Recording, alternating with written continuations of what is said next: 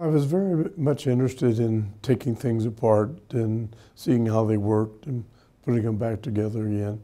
And I think that's what led to my interest in becoming an engineer. In the 1950s, when I expressed my interest in being an engineer, people expressed doubts about it, largely because they had no experience with a black person wanting to be an engineer. Unfortunately, 20, 30 years later, I met young people who told me that they were discouraged by teachers and administrators in their high schools from pursuing careers in engineering. Given the demographic changes that are occurring in our country today, unless we get more African Americans, Latinos, and American Indians, for example, involved in science and math, we will not have a sufficient number of American persons who are our scientists and engineers of the future, because the face of America has changed. Martin Luther King Jr. holiday is a time of reflection. It's a time for us to think about how far we've come, but how much further we have to go in order to ensure equality of opportunity for poor and minority citizens of this country.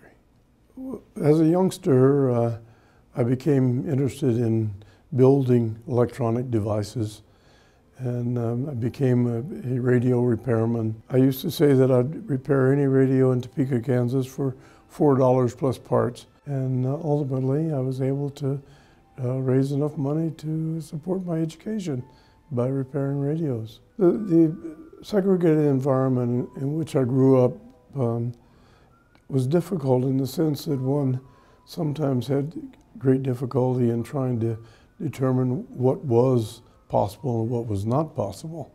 The mindset was that while black students were receiving a good education, nevertheless the social issues that were related to discrimination were in many, many ways debilitating.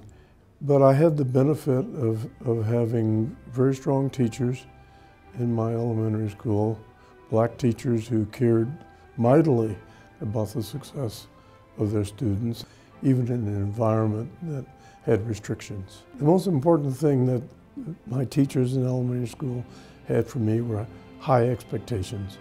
And high expectations, I think, are the most significant thing that teachers can provide for young people today. And I believe that with those expectations, these young people will succeed. Martin Luther King recognized that big changes had to occur in America in order to fulfill the dream that he had for this country, and that people of goodwill of all colors and backgrounds and religions could come together and help solve those problems. I believe very strongly that he was on the right course, and it's my hope that we will continue to do that as we go forward.